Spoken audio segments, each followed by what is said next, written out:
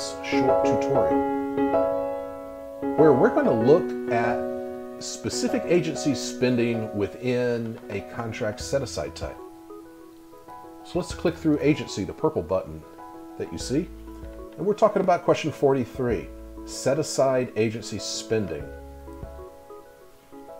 So in this example, we're interested in IT services spending within the Department of the Army to service-disabled, veteran-owned small businesses. So specific contract set-asides for those business types.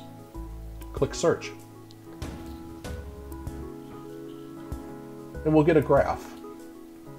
These are the offices within the Department of the Army that do service-disabled, veteran-owned small business set-aside spending, with the largest on the left and then cascading down.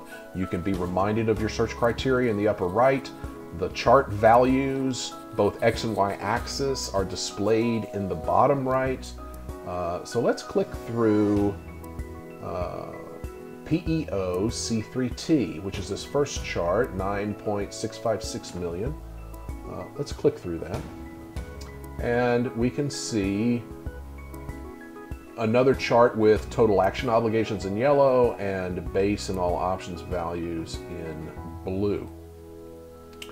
So let's click through those and we'll see the three contracts that are here. And as we notice, it's really one contract with two modifications. You can download this data in an Excel table. You can share it with your friends and go ahead and click through one of these contract items and you'll get to the integrated FPDSplus page. All of the information on one page of the vendor, contract details, the agency, both funding and awarding agencies, and then of course all of the contract modifications are linked here in the lower left so that you can explore information from each contract mod, and then click the flag icon, which will take you to USA Spending, so you can use those tools if you're a user of that site. Happy searching. Thanks for watching.